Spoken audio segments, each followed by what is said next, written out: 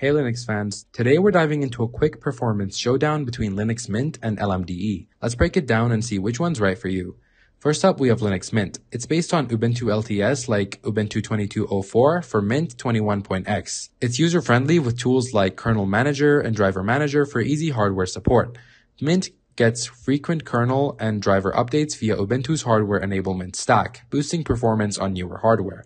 It's snappy, uses about 800 megabytes of RAM at idle, and shines for gaming or modern systems. Now LMDE, or Linux Mint Debian Edition.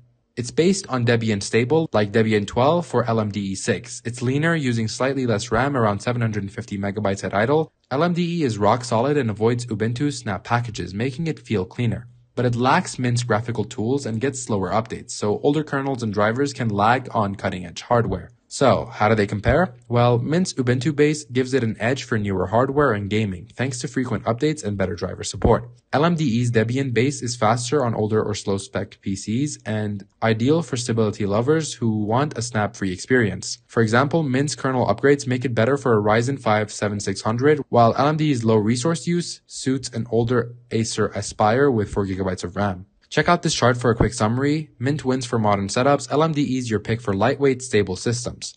That's it, guys. Which one's your favorite? Drop it in the comments. Don't forget to like, share, and subscribe if you enjoyed this video, and we'll see you next time.